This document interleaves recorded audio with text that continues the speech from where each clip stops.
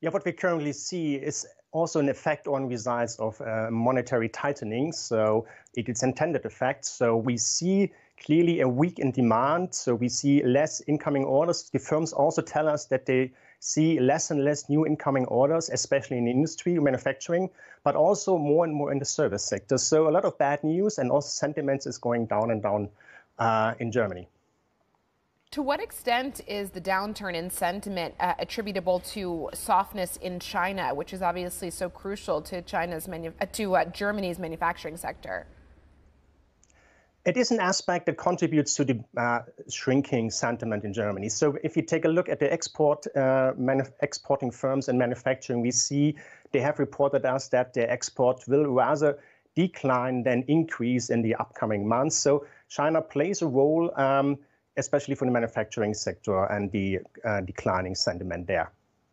How much of a lasting impact has the pandemic had on businesses? We heard throughout the course of the pandemic and then later on with the energy crisis, many German businesses had to reduce the amount of production they were coming out with. But again, if you look at where we are today, we're not fully up to speed. We're not at full capacity utilization. How much of a lasting impact has both of those things done to the German economy?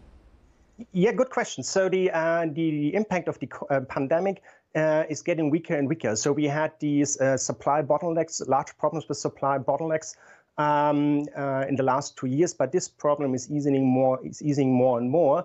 So this problem vanishes, but so we see a shift from supply side problems to demand side problems. So we could produce more, but now we are lacking enough new orders in German manufacturing. Super interesting and wild to think about how dramatically the situation has changed. Looking at the breakdown here, the survey looks at manufacturing, services, trade, and construction. Construction, you use the word continued to nosedive. The construction sector seems like it's in a really difficult state and things just going from bad to worse. Give us a little bit more color on what's going on there.